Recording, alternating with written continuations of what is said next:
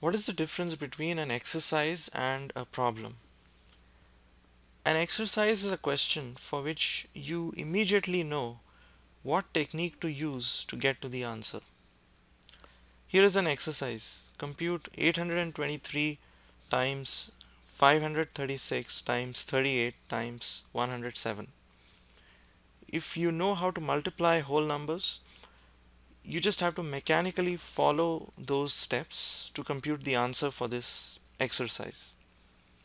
It may take you a long time and you may make mistakes along the way, but there is no mystery about the method or technique you have to follow that leads you to the solution. It's a lot like exercising in a gym. If you run on a treadmill, you just have to move your legs in a very predictable, repetitive way. If you can regularly do so, you'll improve your health.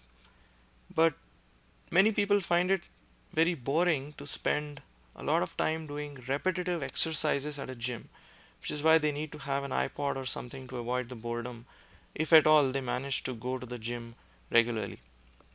Similarly, many people develop an aversion to mathematics because of the numerous exercises that they are made to do all the time.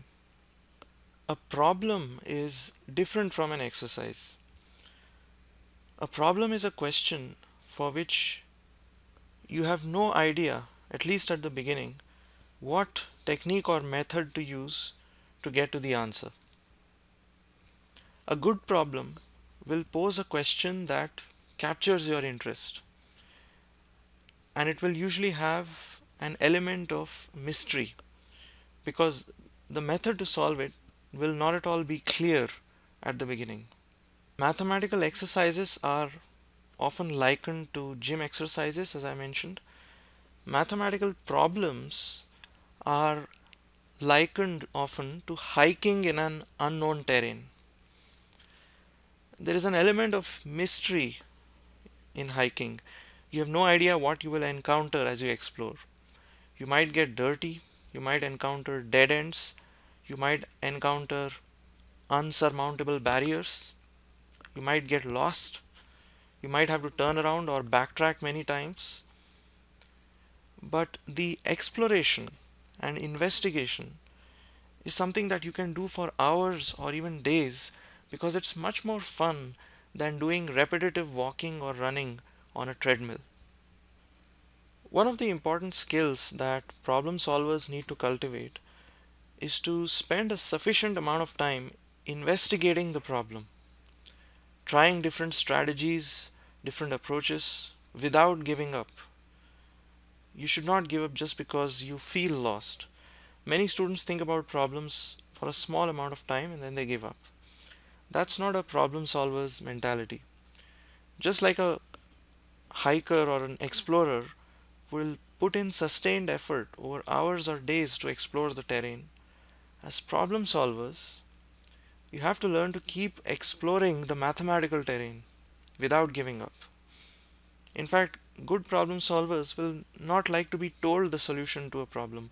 They will want to discover the solution themselves. Otherwise, they won't feel satisfied. I can give a personal analogy here. In my school days in India, I used to be an avid bird watcher. I would love to explore the wilderness with my binoculars to search out interesting species of birds. Doing that on my own used to be a source of great pleasure to me.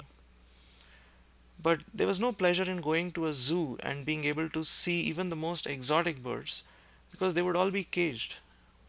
Where is the element of discovery? Where is the joy of exploration or discovery when someone else has captured the bird, put it in a cage, and confined it artificially inside a zoo and written its name on a nameplate displayed outside the cage for you to read? Similarly, solving problems on your own leads to a satisfaction that you won't get if you just look up answers or solutions without trying to solve the problem for a sustained length of time yourself. Anyway, so I mentioned three ways in which our mathematics instruction is different from regular school instruction. an emphasis on history and philosophy, games and puzzles, and problem solving. It will take us a few weeks before we can settle on a good way to incorporate all three of these in our sessions since we are doing this online. For today, I was wondering what to do because I don't know any of you yet, and I'm not familiar with the kind of mathematical background from which you're coming, all the more so because you're a mixed age group. So I decided that I will start by assuming very little.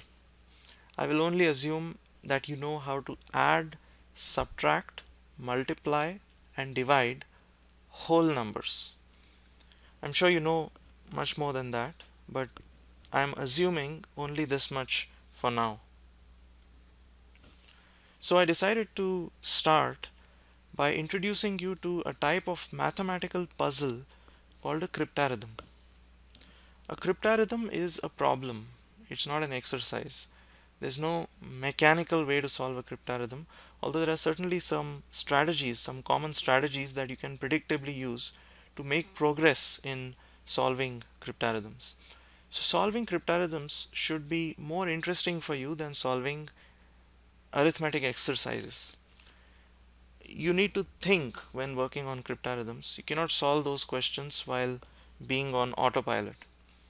So some of the cryptarithms we'll see are drawn from the Mathematical Olympiad for elementary and middle school kids.